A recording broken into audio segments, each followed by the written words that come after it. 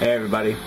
So this is going to be part one of a tutorial for generally working on resin model kits. So I've plugged up that side of the sink, put a little regular dish soap in there, and nice warm water. So for this demonstration I'm going to be working with the Captain Cardboard Aries, small Aries model, which has a number of pieces to it. Basically you need 2 baths, one warm and soapy, the other one's going to be a nice and cool no soap bath, and then a drying rack can be handy but you don't need it. Some paper towels are helpful as well, not only to absorb all the water mess that's going to happen, but to dry them off and help that move along a lot faster too. So over the next few minutes I'll just start dropping these pieces in the bath here, and I'll catch up with you in a little bit.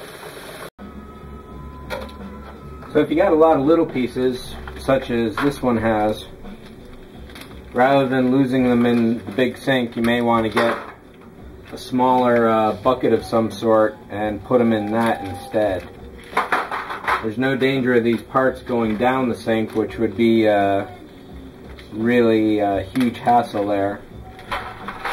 But these are really small and they are delicate, and I don't want them getting loose. So put those in this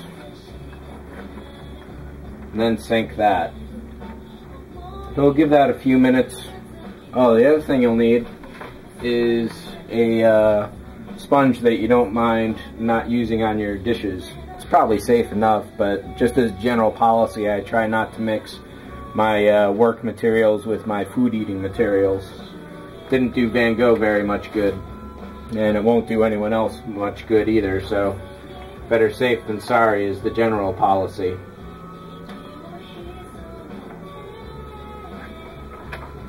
But basically, you can either use the sponge size, or if you got a scrubby side, just give them a quick once over. Doesn't have to be anything real severe.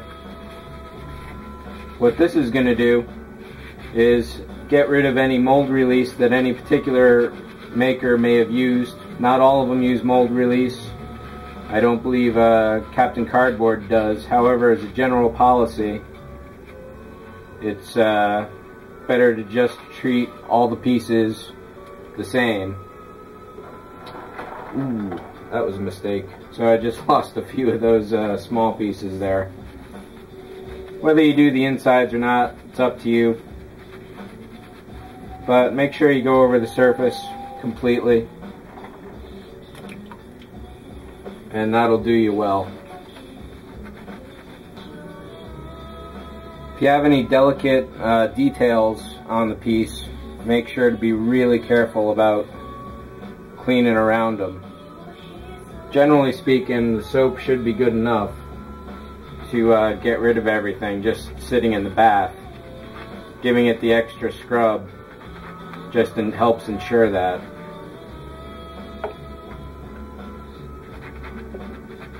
And as these have a lot of delicate little protrusions on them, I'm going to let them soak a little longer than the other big flat pieces.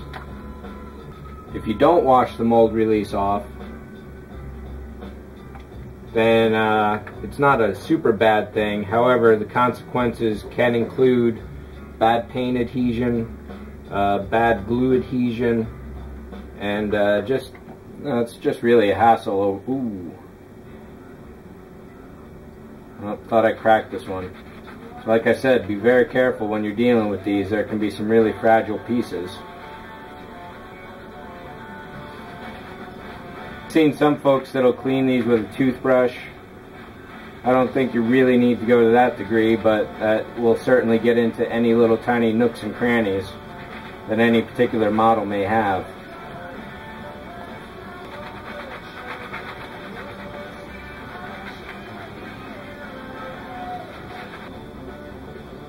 Okay, so at this point I'm going to very slowly drain this side of the sink out. keep my hand down there to make sure that no parts that may have flown free and I haven't detected yet can swim away. There's a part. Nope. If any little pieces do come along, don't bother searching for them right then. Just keep this hole covered.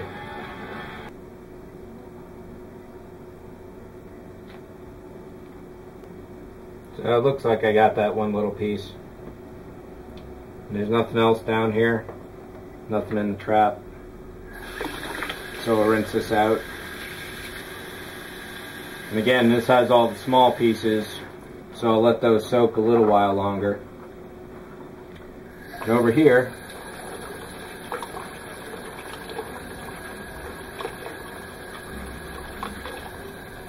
I'll just give them a second quick once over with the sponge.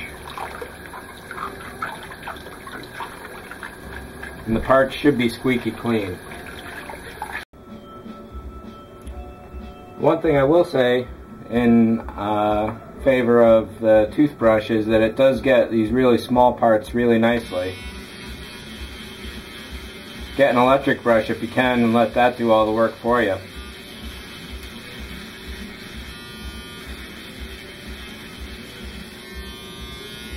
Put a small dab of soap directly on the brush, get it a little wet, go to town.